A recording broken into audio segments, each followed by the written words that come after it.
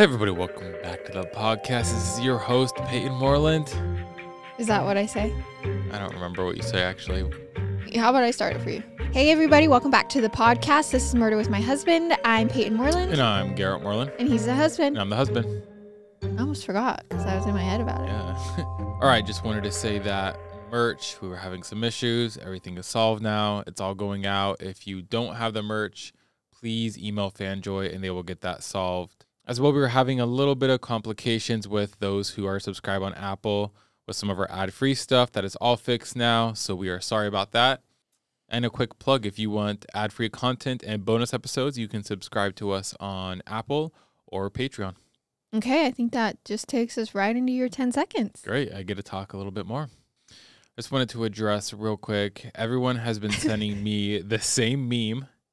What do you think I was going to say? I just think that was so funny the way you said You acted like you were about to just make a speech to the union or something. I am. Wait, you have no idea what I'm talking about. No. Everyone has been sending me the same meme. I get it. I've seen it. I don't really know what to say at this point. If you've sent me the meme, you know what I'm talking about. It's a pickleball meme. And between Murder with My Husband and Garrett, I don't even know how many messages we've gotten about it. But everyone's been sending it to me, and I get it, okay? I understand it. I see it. I'm not even going to address it. I'm not even going to talk about it. No, you have to say what the meme is.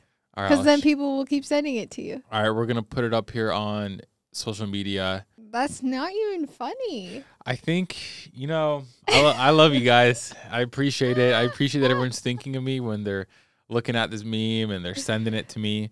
But I think I feel a little bit of envy and jealousy kind of creeping through a little bit. And that's okay. It's okay. I'm not upset about it. It's perfectly fine. So, yeah, I just showed Payton it. What are your thoughts? Get creative. You don't like it? I didn't like it. I get it. It's because pickleball's like, it kind of easy is. to make fun of. Well, that, but I'm trying to think. I'm trying to compare it to something. It's just, it's talked about like too much. Like people that play it are like obsessed. And I think you talk about it every 10 seconds. I haven't talked about it in a long time on purpose. I've been trying to distance myself away from it, okay? Because now I've been playing a little bit more golf. Oh, yes, that's true. He has a golf lesson tonight, actually. It's true. I don't tell people that. Why? Because if I have a golf lesson and I stay really bad, it's embarrassing. No one's going to know how good you are. Yeah, my handicap is +1. So if you're a golfer, you know what that means. If not a golfer, then it means I'm really good. So between the pickleball meme, my golf lessons, and working, that's kind of what I got going for me this week. So it's been a longer 10 seconds. Hopefully everyone's enjoyed it. And I appreciate all the love. All right. Our case sources this week are Dateline, CBS News, MSNBC, Greenwich Times, Local 10, and Justice for George Facebook page. All right, a honeymoon vacation is probably one of the most romantic trips you'll ever take in your life if you go on one. You're riding that high of newlywed bliss. You have this whole new chapter of your life ahead of you. It makes you feel invincible, like there's nothing in the world that can hurt you or bring you down. And that was certainly how George Smith and his new bride, Jennifer, felt when they set sail on Royal Caribbean's Brilliance of the Seas in 2005. During the trip, George actually said so in an email to his family. He wrote, quote, "We're having the time of our life. Don't get in contact unless it's the end of the world or someone dies." What George didn't know when he hit send was that email wasn't a joke. It was a prophecy. Real quick, Payton and I have never been on a cruise. And after today's story, I don't think we're going to go on one. All right, let's hear it. George and Jennifer Smith were the epitome of a small-town all-American couple. They met in 2002 while living in Greenwich, Connecticut. George was a handsome 23-year-old fresh out of college, training to take over his father's liquor store. Everyone in town knew and really loved George, and honestly, the whole Smith family.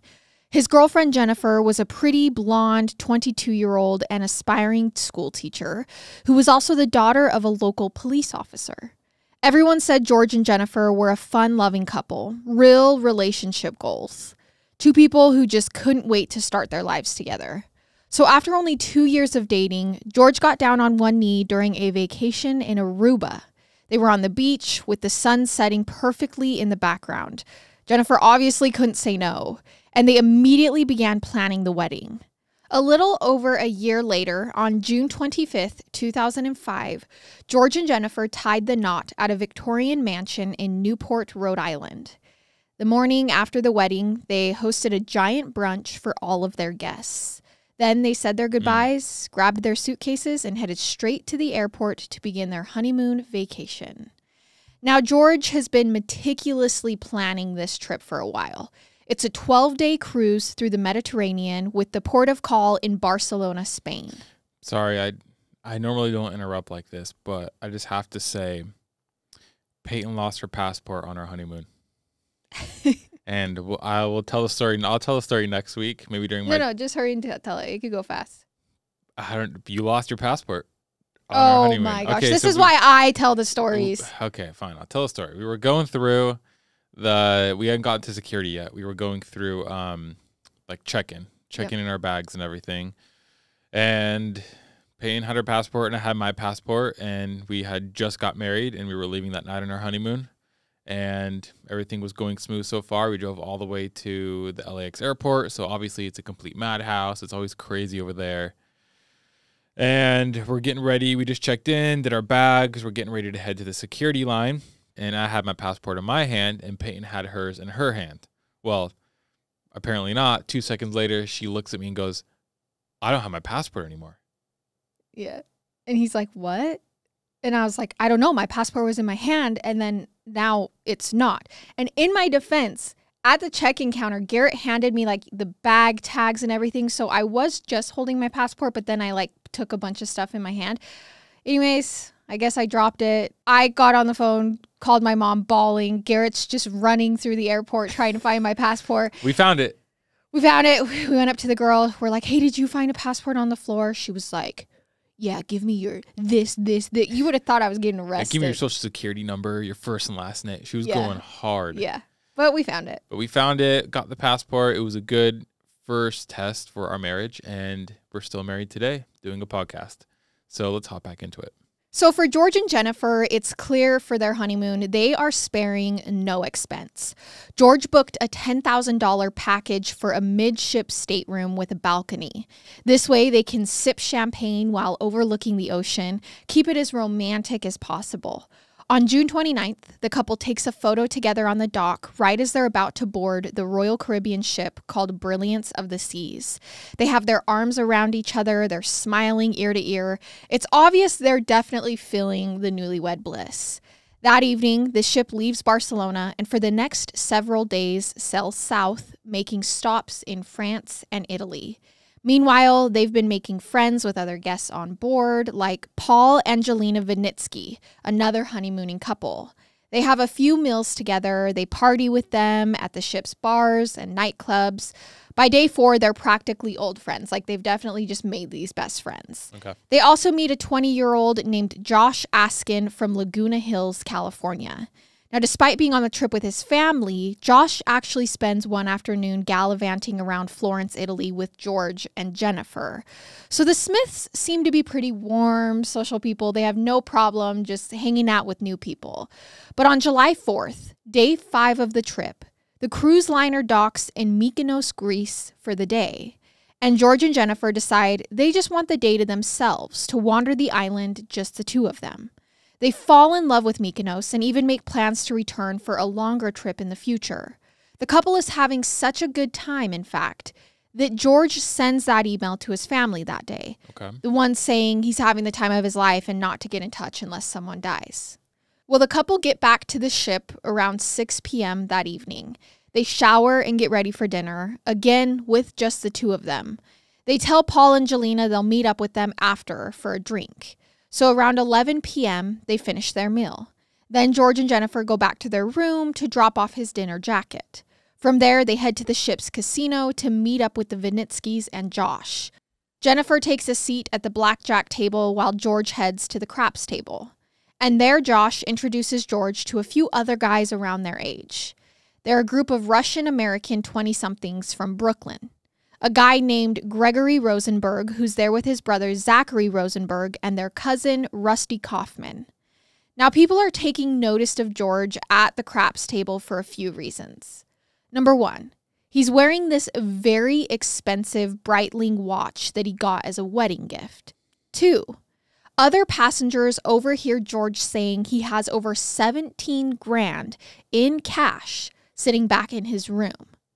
And three, he appears to be getting very drunk as the night goes on. Why would you bring that much cash with you on a cruise? Well, also just why tell people?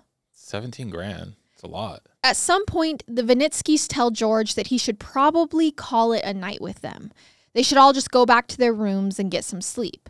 But George isn't having it. Instead, George decides to leave Jennifer at the blackjack table while he and Josh go back to his room and grab some more cash. Security footage clocks George and Josh leaving the casino around 1:06 a.m., now the early morning hours of July 5th. After they make a stop in Josh's room to take a shot, which they'd smuggled on board together after their day in Florence, George and Josh then return to the casino a few minutes later, where they find Jennifer has made friends with the casino manager, a guy named Lloyd Botha. But at 2 a.m., the casino closes. So they move the party to the ship's nightclub, the StarQuest Disco. That includes Jennifer, George, Josh, the casino manager Lloyd, and the 3 Russian-American guys George just befriended at the craps table. Okay. George and his new friends all get a table at the club together. And Josh has snuck in the alcohol that he had in his room, so they're all passing that around. But here's where things get weird. Can they not drink in the nightclub or something? I think you have to get the alcohol from the ship. I don't know that for sure, but again, we've never been on a cruise. Yes. So a few passengers say they see Lloyd and Jennifer getting a little bit too cozy on a couch in the club. Remember, Lloyd is the manager. Which, that seems interesting. They just got married. Right. And now she's getting cozy with the manager. But George is also, I mean, not that it's an excuse, but isn't he like piss drunk right now? Basically, yes. Okay. There's rumors that after this happens, George approaches Jennifer and the two start fighting. Some witnesses say they hear him call her a hussy. Then Jennifer shoves George and kicks him in the groin before stumbling out of the club. Oh my gosh. Her brand new husband. That makes our passport story look like nothing. Yes. So it seems the couple has been drinking quite a bit by this point, but according to Josh Askin and Rusty Kaufman, Jennifer doesn't stumble out of the club alone. She's escorted by Lloyd, the guy that she was cuddling with. Okay. By this point, it's about 3:30 a.m. and the club is closing in 15 minutes. So Rusty, Zach, Gregory, and Josh get George to his feet. They then escort him back to his room, perhaps assuming Jennifer might have found her way back already. We know that at 3:52 a.m., George's key card is used to enter his stateroom, which is important. These key cards come in handy a lot throughout this episode, mainly because they give a down-to-the-minute timeline of when people are coming and going from their rooms. But here's the thing. When George gets back to his room at 3:52, Jennifer isn't there. She's nowhere to be found. So he asks his new friends if they'll help him go look for her. At first, there's a bit of a debate over whether they should go or not. In fact, the guests staying in the room next to George's hear them loudly discussing the matter before finally agreeing to just go with him. But apparently, they don't do a very thorough search for Jennifer. They only check one area of the ship called the solarium, which is this covered porch area with a hot tub. And once they see Jennifer's not there, they take George right back to his room. His key card clocks in again at 4:01 a.m. That's less than a 10-minute search for his wife. Okay. But the problem is, George can barely walk at this point. Supposedly, Josh uses the restroom while Greg, Zach, and Rusty take off his shoes and put him into bed. Then they all go back to their respective rooms and order room service, leaving George to sleep off his hangover. Cue to about 3 hours later. The sun is coming up over Kuşadası, Turkey, and a 16-year-old girl on board the ship goes out to her balcony to snap a few photos. That's when she notices something on the canopy over the lifeboats just down below. It's a giant red blood stain and a bloody handprint next to it. At around the same time, Jennifer Smith is waking up in her room alone. When she returned the night before and didn't see George, She figured their fight caused him to spend the night in one of his new friend's rooms. And when he wasn't back that morning in time for their couple's massage, she decided to just go alone, almost out of spite. What? So around 8 a.m., Jennifer makes her way to the spa. What's odd about this is Jennifer's about an hour and a half early for the spa appointment, which she later blames on the time change between Greece and Turkey. This is already way confusing because George said that she wasn't there. She said that he wasn't there, but then the friends went and helped George. So I don't know. You're going to have to keep going. Hence why this story is a doozy. That was, yeah, I'm already way confused. So she goes to the spa an hour and a half early, and she also shows up wearing the same dress she'd gone out in the night before. Now, around the same time Jennifer's receiving her massage, ship personnel are notified of the blood stain on that canopy. So they began checking the rooms in the area above it. When they find the Smith's room empty, they page the couple over the ship's intercom. Only Jennifer can't hear it because the intercom is off in the spa, so guests can enjoy their service. So eventually, a crew member comes in and interrupts her spa, asking if they can speak to Jennifer privately. They bring Jennifer to guest relations. There, the captain sits her down and tells her that her husband appears to be missing and is presumed overboard.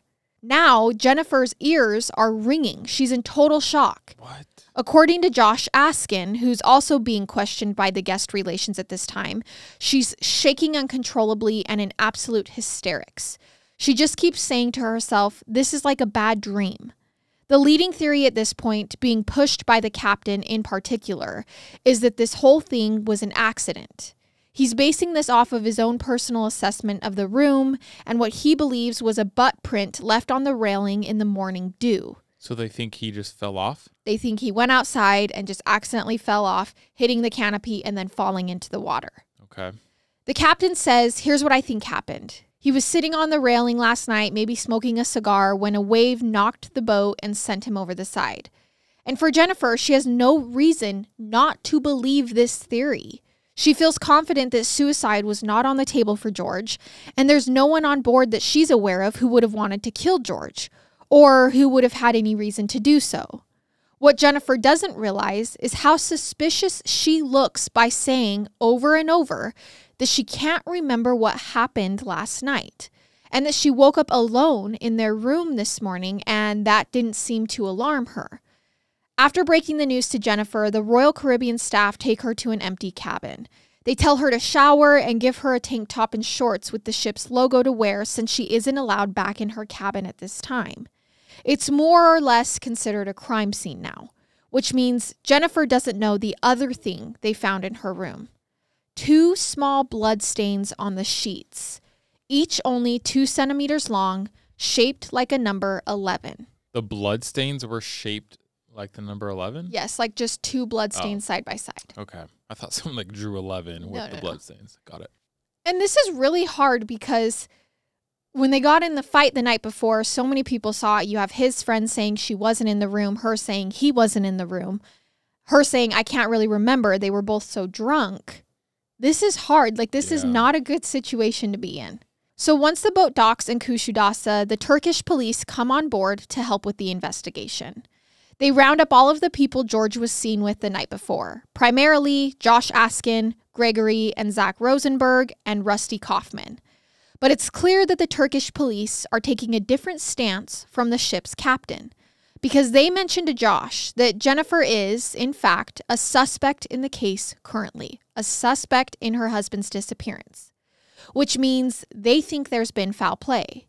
When Josh hears this, though, his reaction is a bit over the top. He defends Jennifer, insisting she has no idea what happened. He says she was with another man last night, Lloyd Botha, and he is the one police should be looking at, not her. Apparently, this isn't the only suspicious thing that Josh does that day. He also asks a crew member whether security cameras are installed in the ship's hallways. The man says yes, and Josh asks where, but the crew members won't tell him. Oh, man, thank goodness we have some cameras. Right. Just put those babies up and we'll know exactly what happened. Well, instead, Josh seems to act frustrated that they won't tell him where the cameras are, and he walks off. Okay. So later that day, Jennifer is asked to leave the ship and go down to the police station in Kuşadası for more questioning. Mind you, Jennifer is all alone in a country she's never been before. Her brand new husband is missing, and she's now in a foreign police station where she doesn't speak the same language. And she's being told that her missing husband is most likely dead as well. I can't imagine how terrifying this moment must be, but it gets even worse. After Jennifer is interrogated, she's taken further into town to what she describes as a seedier neighborhood and brought to a hospital. There, she says a police officer looks up her shirt and down her pants, practically strip searching her for reasons that she doesn't understand. Okay. Meanwhile, Jennifer has the added pressure of worrying that the ship is going to leave without her. She knows the boat is set to leave around 7 p.m. that night, and it's getting closer to that hour. She's wondering, will I make it back to the ship, or do they just plan on leaving me stranded here? Royal Caribbean certainly isn't making it easy for her. They haven't given her an escort or any money or information to get around town, so she's completely on her own. Eventually, Jennifer makes it back to the dock before the boat's set to leave, but it's not the welcome back that she's hoping for. Instead, she sees all of her and George's bags packed up, waiting for her on the dock, as well as a handful of plastic Royal Caribbean bags with other souvenirs and odds and ends that didn't fit in their luggage. Can they just kick someone off like that in the middle of a different country? I guess they can. That's insane. That seems... I mean, even if you did murder someone, I mean, I guess, I don't know. I think they just don't want to be liable. That's pretty nuts. They also give her a pair of George's tennis sneakers, and that's when it hits Jennifer. Her husband is gone. And to pour salt in the wound, Jennifer's realizing she's been kicked off the ship. That doesn't seem right.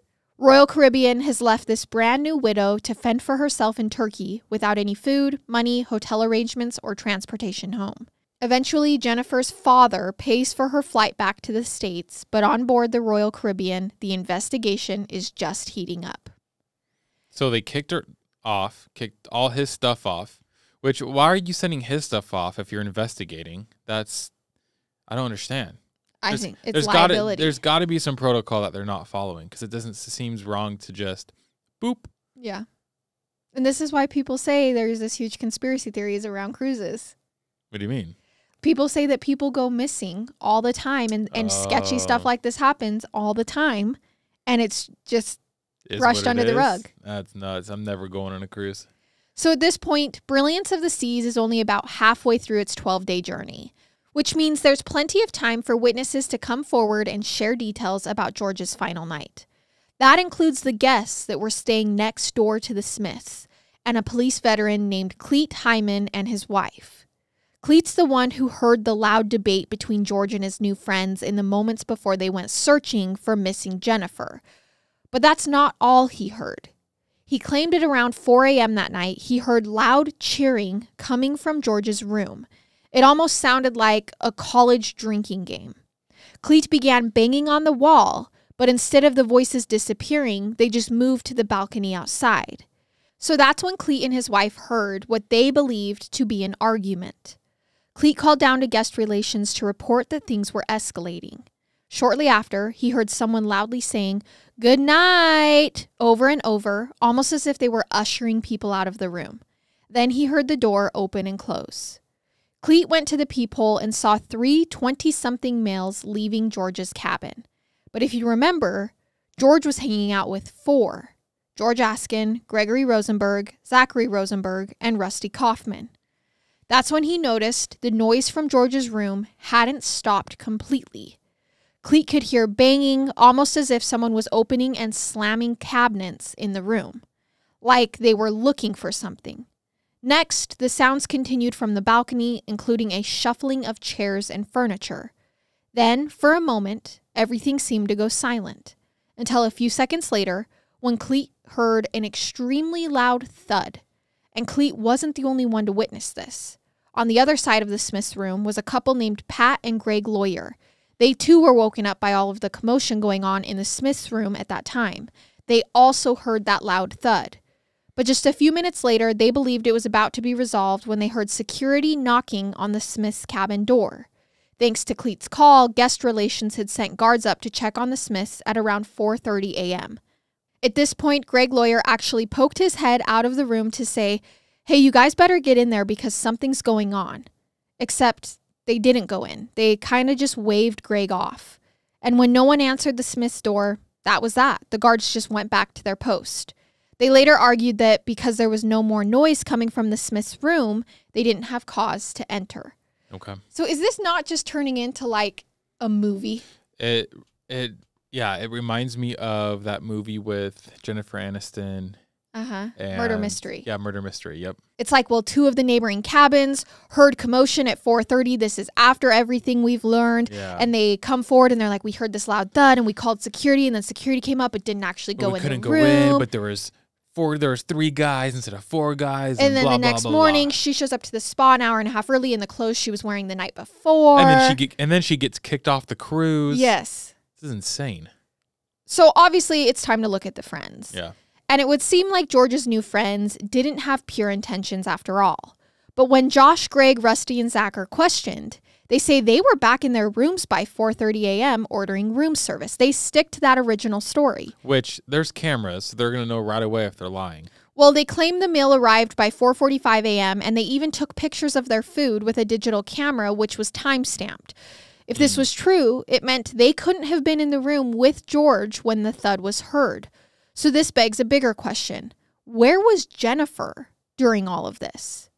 Well, at 4:30 a.m., the same time Cleet and the lawyers heard that horrific thud, Jennifer was actually found passed out in a hallway on the other side of the ship. Oh, geez. A plumber discovered her and called security. They came to get her, put her in a wheelchair, and escorted her back to her room. According to her key card, they let her in at 4:50 a.m. This would be after the loud thump. And at that point, there was no one else in the room. Even stranger, the balcony curtain and the sliding glass door were closed. Got it. So she totally could have waken up and he wasn't there. So her story is actually checking out. Yeah, it checks out. Dang. So if George did go out there alone for a cigar and it was an accident, why would he close the curtains and the door? It's more likely that someone pushed him off and then closed the curtains and the door and left the room. But there was another detail that seemed off. Despite what some witnesses thought they saw, Jennifer had apparently left the club alone earlier that night, not with the casino manager, Lloyd. This is what she says. He left the club shortly before Jennifer and George had that rumored fight at around 3:15 a.m. And he used his key card to access his girlfriend's cabin at 3:25 a.m. Keep in mind, though, the people pushing the narrative that Jennifer and Lloyd left together happened to be the same guys George was last seen with that evening. Josh, Greg, Zach, and Rusty, his new friends. When in reality, Jennifer left the club drunk and alone at around 3:30 a.m. So at first, everyone assumes she left with Lloyd because that's what all the eyewitnesses say. But now they're starting to wonder if maybe that was wrong because Lloyd's key card opened up his own cabin. Got it. I mean, I know it seems like it's confusing, but at the same time, I feel like for those that are investigating, it would be pretty easy to solve with the key cards and all the cameras and knowing, I mean, it's on the cruise ship. Right. Like that's the only place it is. These are your pool of suspects. Exactly.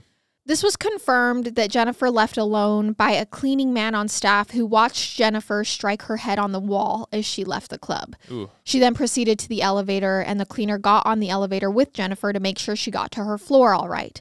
But when she got off the elevator, she turned right instead of left, landing her in the opposite direction of her room. The cleaner likely felt she would make it the rest of the way, but instead, Jennifer just ended up passing out in the hallway. And it took another hour for her to be discovered by the crew. So no, Jennifer was not with Lloyd that evening.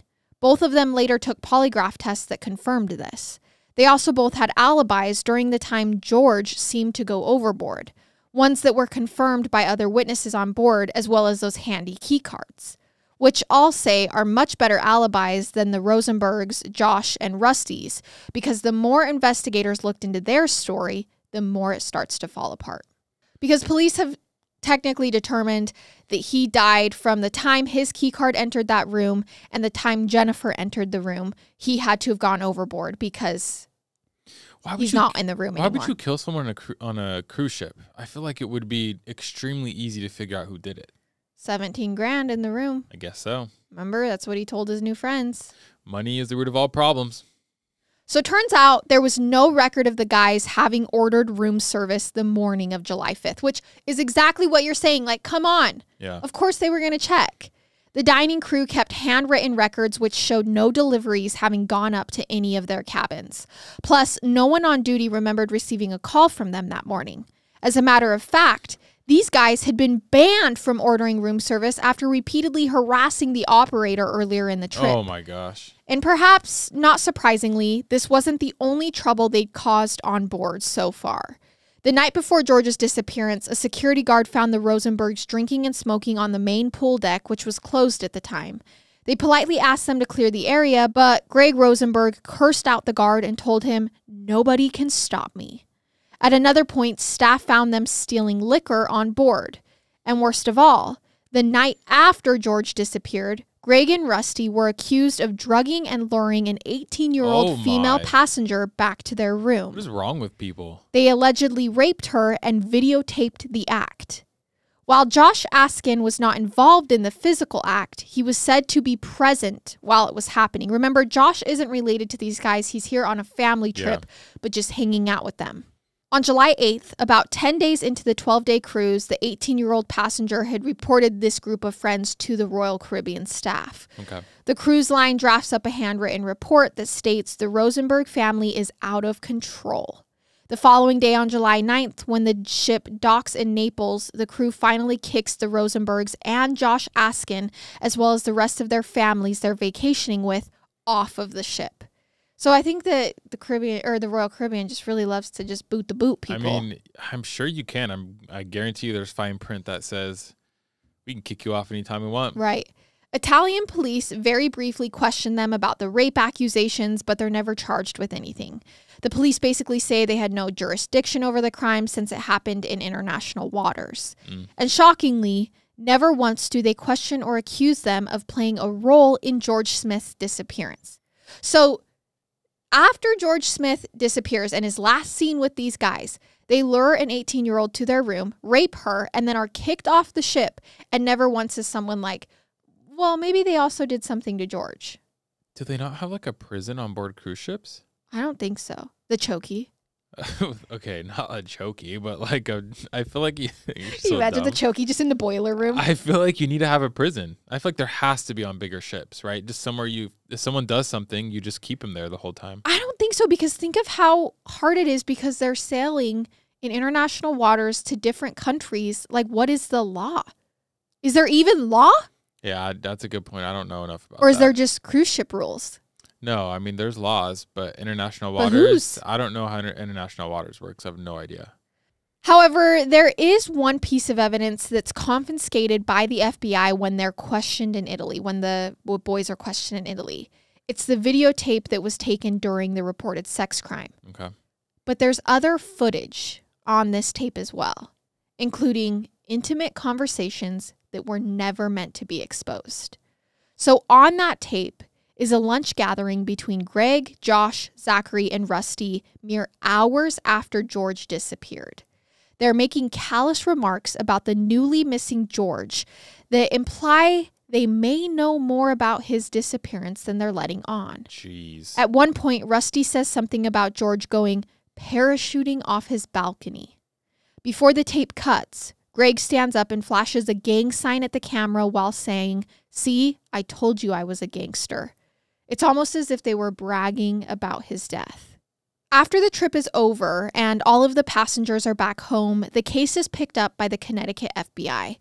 They receive some other damning witness statements from guests on board, but nothing incriminating enough to lead to an arrest. For example, one ship employee says they overheard Josh Askin in an elevator saying, "I know more than they think I know. Those a-holes almost got me arrested in Turkey." When called in for a polygraph test, Josh fails, as does Rusty Kaufman. What's up with all these polygraph tests? They're just throwing them out left and and right. right, yeah. Oh, Now, you trying to copy what I'm saying? no, but Gregory Rosenberg's polygraph test reads inconclusive, so we have another one. Okay. The FBI suspects that this might have been a robbery gone wrong, primarily because of the tiny blood stains left in George's cabin. Remember the small marks that were shaped in 11? Mm-hmm. Well, police believe that might have been caused by someone trying to remove George's very expensive Breitling watch. That perhaps they pinched his skin and drew blood as they pulled it off. The robbery motive makes sense because if you recall, George was overheard by other passengers saying he had around $17,000 worth of cash in his room. It's also possible that just one of the men did the robbery. That would explain why Cleet Hyman heard a loud "good night" and saw only 3 men leave when there were 4 hanging out in the room with George that night. Perhaps just one stayed behind to pull off the heist and murder George. Still, the FBI spends the next decade struggling to prove any of this was the case. Decade? Yes. What? Okay, wait, where are the cameras? You said there's cameras in the hallway. Like, what's up with all these cameras? From what I can tell, there's no cameras showing his actual door, so they can't see who exactly left. I think they definitely have these 4 suspects, but they don't have enough evidence or proof to say which one did it, if all 4 of them did it together, how it all happened. Got it. Some BS. And even more heartbreaking, because they don't close the case, they spend the next decade struggling. I also still feel so bad for Jennifer. She got kicked off the ship. Her husband got killed. Yep. And then she had to get back home. And her husband's gone now. Well, and worse than that, it's caused this huge divide between George's family and her. Yeah, I'm sure. In the weeks after her son's death, George's mother, Maureen, doesn't want to leave Jennifer's side. She says she feels like this is the last remaining piece she has of her son, George. But over the next few months, the family starts to build suspicions around Jennifer. They claim she refuses to talk about the night of the disappearance, even in the privacy of their home, which... Can you blame her? I mean, the last thing she did with her new husband is fight. Yeah. Even though she insists she can't remember anything about that night, she still obviously isn't talking about it. And things only get worse when Jennifer chooses to settle quickly and out of court with the cruise line over George's wrongful death suit. George's parents start to wonder if Jennifer is actually hiding something that she doesn't want exposed to the public. And this becomes the sentiment shared in the media as well. When Jennifer remains calm and composed and not a sobbing mess in televised interviews, many point fingers at her, saying she's played a role somehow, which is just wildly unfair. Because the truth is, Jennifer was also a victim in all of this. One of the theories put forth by Jennifer's attorney is that she and George were both drugged the night of her disappearance. One of the passengers they became friends with said at 2:30 a.m. that evening, Jennifer appeared completely sober. But just an hour later, she was so inebriated she could barely walk and passed out in the wrong direction of her room. That's actually a good point because George was the one that was super drunk. Yeah. She wasn't. But George could have been drugged as well because they were both struggling. Yeah. We know the Rosenbergs had drugs on them if they used them on the 18-year-old female passenger a night later. Remember, they drugged someone the next night. But even with all of these tiny clues, the investigation goes nowhere. In 2015, George Smith's family gets a call from the FBI. They claim there isn't enough evidence to conclusively prove George died as a result of foul play. And they say it's possible his death actually was just the result of an onboard accident. George's sister Bree blames this largely on the way the cruise line handled her brother's death in the hours after it happened. She finds that Royal Caribbean didn't properly seal off the crime scene. Instead, staff moved about the room, cleaning, vacuuming, and contaminating potential evidence before the FBI could come on board. 100%. That's what I was saying. They took all his stuff. They just didn't care. They were just like, let's move on. By the time the sun went down on July 5th, the captain had ordered the blood on the overhang of the ship be washed away and painted over immediately. What? Supposedly because it was disturbing to the other guests. They didn't collect it or anything. Then a team of risk management lawyers swarmed the ship to try and slant witness statements and create the appearance of an accident or potential suicide.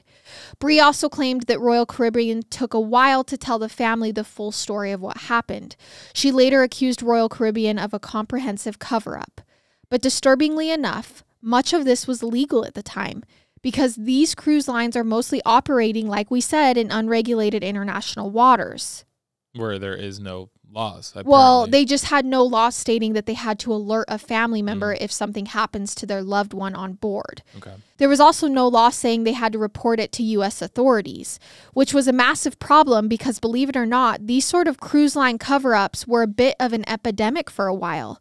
According to the Maritime Injury Guide, more than 400 people have gone missing from cruise ships over the last 20 years. That is mind-blowing. Many of which likely did not get a full and proper investigation. Where do they go? right? Are they just killed? It wasn't until Obama passed the Cruise Vessel Security and Safety Act in 2010 that all of this changed. Now cruise lines must report disappearances, rapes, and other crimes to the FBI and the Coast Guard immediately. Okay. So yes, George Smith's case certainly helped change the safety measures and guidelines, making cruises safer today. Wait, is this a cold case? And in 2012, his family went head-to-head with the monolithic cruise line industry, winning a settlement from Royal Caribbean that guaranteed any new information about George's case be made available to them. But ultimately, no one was ever convicted of killing George Smith. And one of the people who might have held the answers to George's mysterious death took them to their grave in 2019. That year, Gregory Rosenberg was ambushed in his driveway in Davie, Florida. Whoa. He was shot multiple times and killed in what was suspected to be a drug-related crime. While the FBI's investigation has since closed, George's family is still searching for any and all answers regarding their son's disappearance. If you have any information about what might have happened to George Smith, you can visit the Justice for George Smith Facebook page, call the tip line at 844-651-1936, or email georgesmithtipline@gmail.com. And that is the case of George Smith, the unsolved case. Dang. I mean, I feel like it's kind of obvious who it might be, but we'll never know for sure. Like I said, I think you have 4 suspects. And well, one of them's dead now. Yes, but I think you have 4 suspects who most likely know what happened. That's crazy. Also, I didn't realize that. So do people still go missing on cruise ships like this all the time? Not as often, because now they're forced to report it. But I mean, you hear all the time. Like I could probably make a whole podcast about people cruise ships who go missing or murdered on cruise ships. That's nuts. I feel so bad for Jennifer. I know. Oh, I feel so bad for her and George's family too, obviously. I mean, she has an alibi. She didn't do it. She was passed out and her key card was never used. No, she didn't do it, and then George was killed for no reason. Yeah. Like, that's horrible. It probably was a robbery. I mean, how many other people were at that table when he was bragging about it? Yeah, it had to have been about the money, and Jennifer wasn't in there at that time, and they're like, okay, let's do it. And I'm just heartbroken that whether they were drugged or just inebriated, that their last moments together happened to just be an out-of-character fight. Yeah. I mean, it's just not, it's not happy. Yeah. Okay, you guys, that is our case for this week, and we will see you next time with another episode. I love it. And I hate it. Goodbye.